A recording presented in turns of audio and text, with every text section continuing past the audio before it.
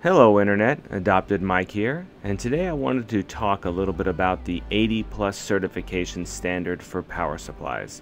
If you're unfamiliar with what that means, I've included a link in the description to the Wiki page, which will give much more information and much more technical information as well than I'm intending today.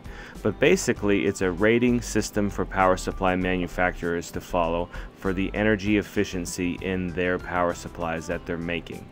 Okay, so computer power supplies, they take in AC current and they convert it to DC current for the computer to use. And then this conversion process is by no means perfect. There's always some electricity that actually becomes lost as heat, so which essentially is just a waste product from that conversion process. So where the 80+ certification comes into is basically it's guaranteeing 80% or more efficiency, so 20% or less power loss in that conversion.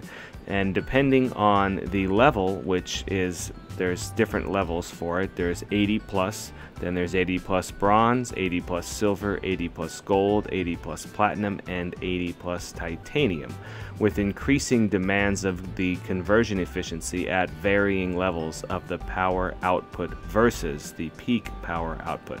Now that does sound kind of confusing there, but the Wiki article definitely will explain it a little better, and there's some graphs and such to show.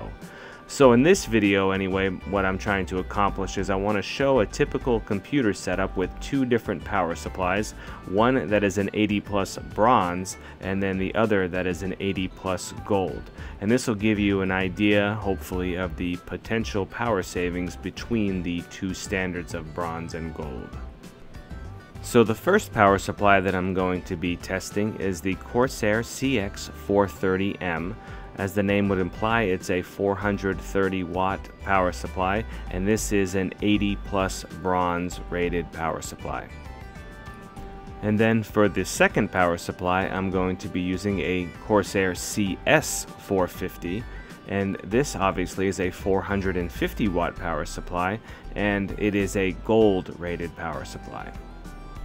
So it may look a little odd that I'm comparing a 430 and a 450 watt power supply, but it actually won't make any difference as we're using the exact same system that's going to be pulling the exact same power, give or take, from each of the supplies. So what we're going to be comparing though is how much wattage the power supply pulls from the wall. That is actually going to be where we're going to see the most difference, as less of the energy conversion will be turned into heat between the two certifications, and so basically it's not mattering that they are two different peak outputs.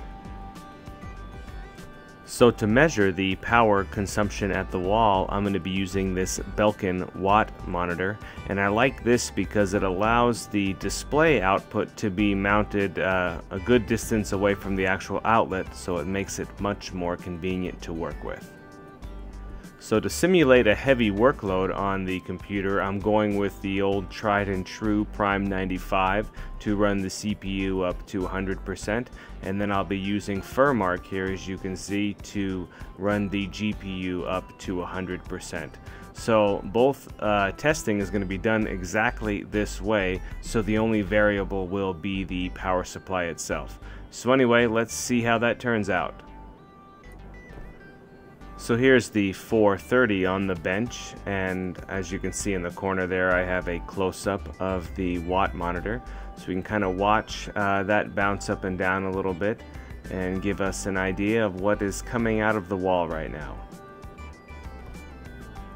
So we can see here it's kind of hovering around that 380 watt mark. I've seen 384 we saw near the beginning of the clip, so that's a pretty good representation of the power draw of the Cx 430 on this test bench. So now we've got the gold power supply on the test bench here, the 450 watt CS, and we can immediately see that it's about 20 watts less of a power draw.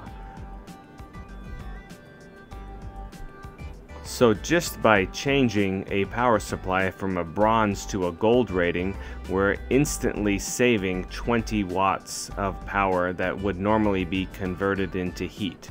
Now, over time, this could end up, being a fairly significant amount of money, not a huge amount of money, but where this may prove more worthwhile is when you get into multi-GPU configurations. Then at that point, the difference between a bronze and a gold might be quite a bit higher when you have a lot more power being drawn by the components.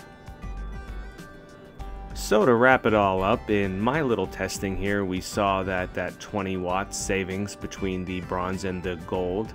It's about 5%. That's nothing to completely discredit. It's definitely would ramp up more. Like, for example, if you had a 1000 watt power draw that the system was using, then you would that 5% would be more like 50 watts. And 50 watts of less heat output, that may make the difference of an air conditioning running more or less depending on where you live.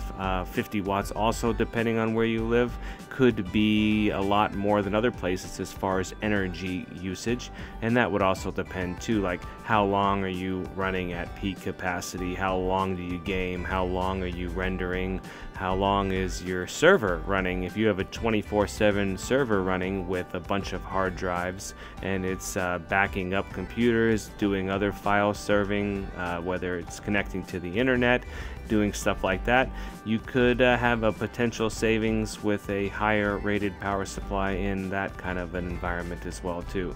So there's a lot of things to consider. The biggest considering factor would definitely be the cost of the power supply. So you can't spend $100 more to save 5% on your power bill, because even in the life of the power supply, you may never see that again. So it's just a neat little video that I wanted to show off here, and yeah, I hope you guys enjoyed it. If you liked it, go ahead and give me the thumbs up. If you didn't like it, go ahead and give me the thumbs down as well too, and any kind of feedback is definitely appreciated. And as always, thank you for watching.